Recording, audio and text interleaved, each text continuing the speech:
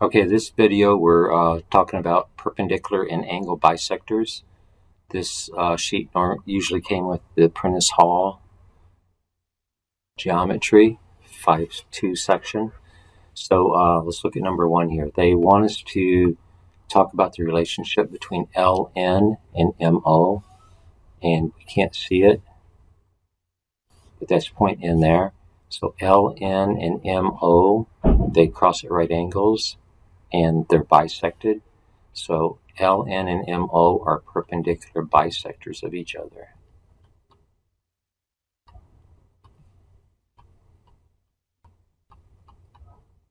Like LN bisects MO, and MO also is a perpendicular bisector of LN. What is the value of X? This is a square.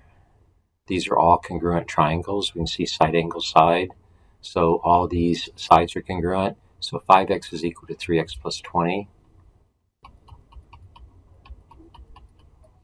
Take away 3x from both sides and divide by 2. We get 2x's is equal to 20. X is equal to 10. So the value of x is 10. Find the length of LM. LM is 3 times 10 plus 20. That's going to be 50. And LO also has to be 50. 5 times 10 is 50. Okay, let's look at number 5. How is TV related to SU? TV is the major diagonal of this kite. SU is what we call a minor diagonal. The major diagonal, the long diagonal, TV, bisects perpendicularly the SU minor diagonal. So we can say that TV is a perpendicular bisector of SU. Find the value of TS. TS is going to be 3.7.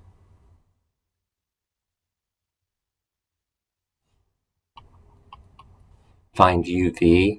UV is going to be 7.9. And find SU, the length of SU. If one part of it is 3, since it's bisected, the other part also has to be 3, which gives a total length of 6. Let's look at number 9. Let me blow this up a little bit.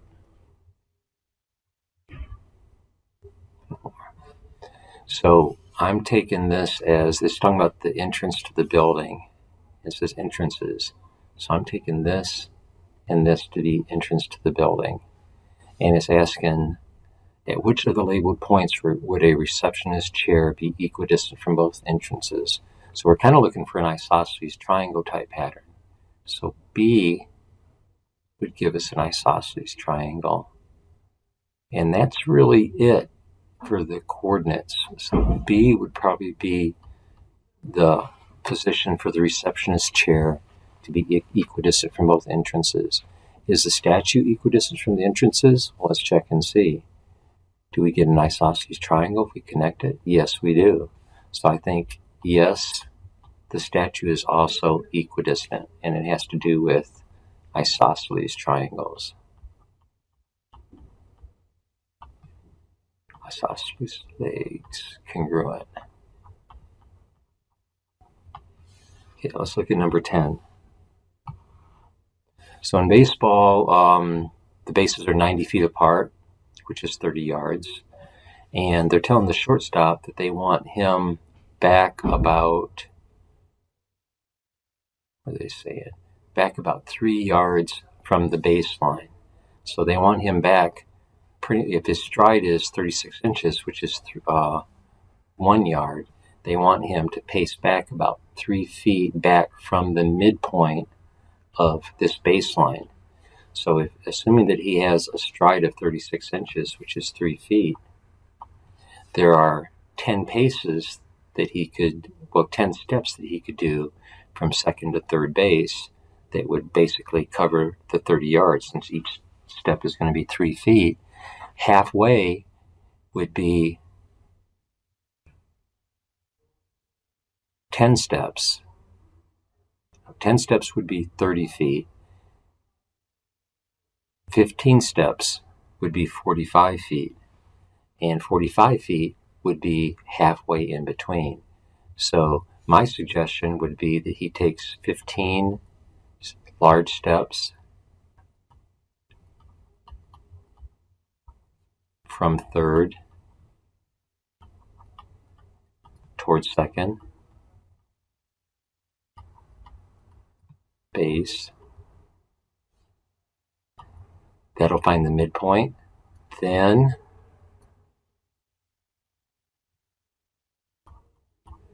take 3 yards. Then take 3 steps towards the outfield.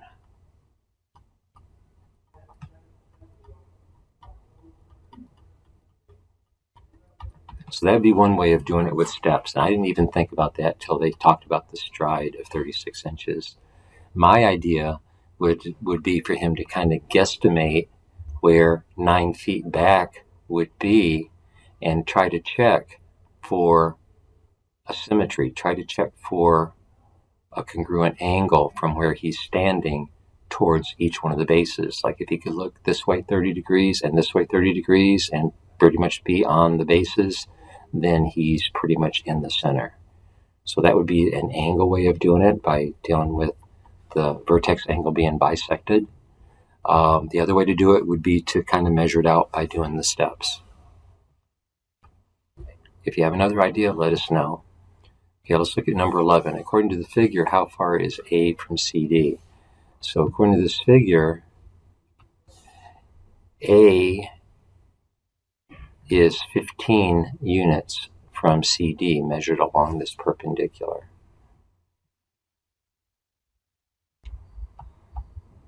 How far is it from CB? It's also 15 because of the symmetry. That side's also going to be 15. How is ray CA related to DCB? CA must be an angle bisector.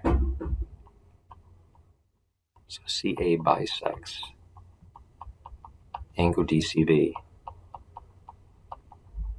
And one way of knowing that is that a point on the angle bisector is equidistant from each one of the sides. So they're showing us that this point A is equidistant from the CD side of the angle and also from the CB side of the angle. So that puts A on the angle bisector. So that's how we know that CA is an angle bisector. It says find the value of X. Well, an angle bisector is going to bisect the angle, so these two angles are going to be equal to each other. So we can set 2x equal to 3x minus 29. Take 3x's away from both sides. Minus x is minus 29. X is 29. So we get x is equal to 29. Find the measure of ACD. ACD is going to be twice 29. That's going to be 58. And ACB is also, well, it's going to be 3 times 29 take away 29, which is the same as twice 29, which is going to be 58. And those are degrees. Find the measure of DAC. Now, using triangle sums, if we have a 90 and a 58, that adds up to 148, and 180 minus 148 is 32. So DAC and BAC are both 32 degrees.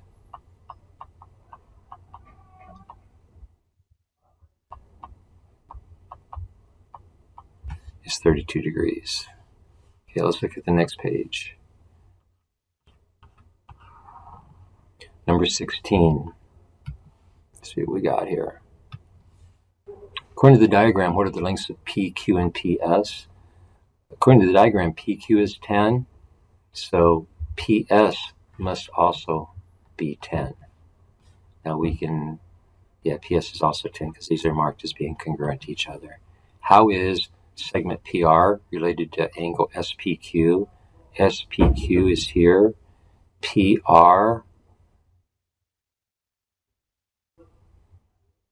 is perpendicular to the base. It's a perpendicular bisector of the base. So a perpendicular bisector to the base of this triangle is also going to be a perpendicular bisector of angle P. So we would say PR bisects angle SPQ. Find the value of n. These two angles are equal to each other, so we have 5n minus 20 equals 3n. Add 20 to both sides, take away 3n. 2n is equal to 20, n is equal to 10. Find the measure of SPR. SPR is 5 times 10, take away 20, that's going to be 30. And QPR, same thing, 3 times 10 is 30 degrees. Okay, let's look at number 20. We want to find x. So these two, AD and AB, are congruent segments. So if we set 5x minus 3 equal to 3x plus 1, we can find x.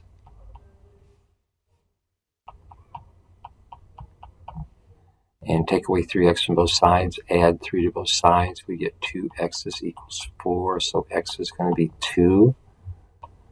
BA then is going to be 10, take away 3, which is 7. And DA is going to be 6 plus 1, which is also 7. Zoom back a little bit.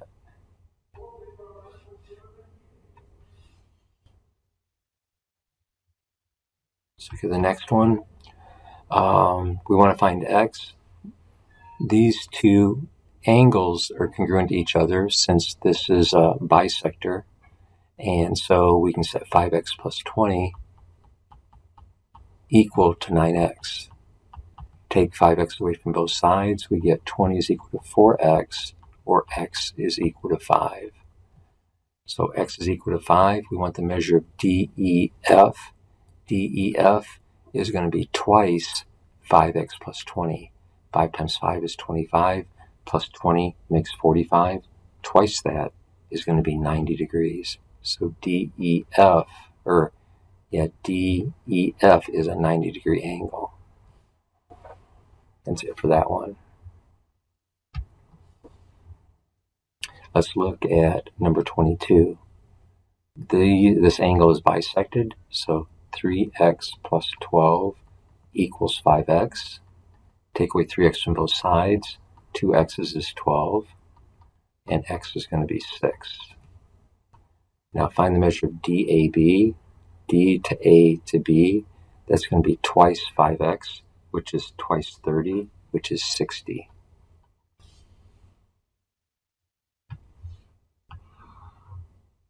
Take a look at 23. Find M. These two segments are congruent to each other since we have a bisector. It's actually going to be a perpendicular bisector. So M plus 1 is equal to 2M. Take M away from both sides. M is equal to 1. LO then is going to be 1 plus 1, which is 2. And NO is going to be twice 1, which is 2. And we found that M was 1. Looking at 24, we've got 3x equal to 5x minus 30. Take 5x away from both sides. Minus 2x's is minus 30. Divided by minus 2, x is 15. Now x is 15. The measure of QTS is going to be twice 3 times 15. 3 times 15 is 45. Twice that is going to be 90.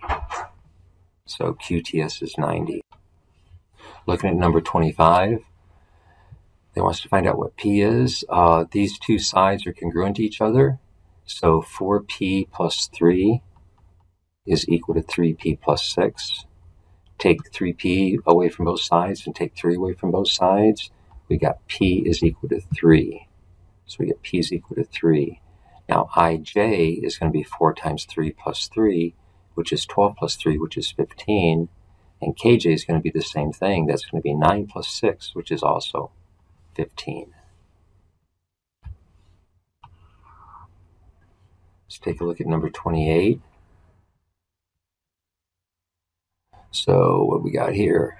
We got 8r is equal to 5r plus 9. Take 5r away from both sides. 3r's equals 9. Divide by 3, r equals 3. So r is equal to 3. The length of UW is going to be twice 8r, or twice 24, which is 48. Looking at number 27, these two angles are congruent to each other. So we have 3y plus 4 equals 5y minus 10. We're going to take 3y from both sides, and we're going to add 10 to both sides. So we get 2y's is 14, y is going to be 7. So we got y is 7. DEF, which is this large angle at the top, is going to be twice the measure of each one of these bisected pieces. So we have 3 times 7, which is 21, plus 4 makes 25. Twice 25 makes 50. So measure of angle DEF is 50. Let's look at 28. Try to get a different color here. Let's see what we got. These two angles are bisected, so they're equal to each other. So we have 2p minus 5 equals p plus 5. So add 5 to both sides. Take p away from both sides. We get p is equal to 10. P is equal to 10. Now we got to find m.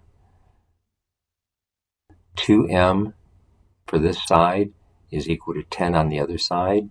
So 2m's equals 10, and m equals 5. So m equals 5 for number 28, and p equals 10. Let's look at 29. Writing, determine whether A must be on the bisector. Now, to be on the bisector, if a point's on the bisector, it's equidistant from the endpoints of the segment, or from the sides of the angle. Endpoints of the segment, it's on the perpendicular bisector. Same distance from the sides of the angle, it's on the angle bisector. So they're showing here that this point A is equidistant from ML and MN, which are the sides of this angle LMN. So A is on the angle bisector because it's equidistant from the sides. So angle bisector. So it's on the angle bisector. Now let's look at this other one. They got A. They're showing that this angle and this angle are congruent to each other, which means that MA is an angle bisector.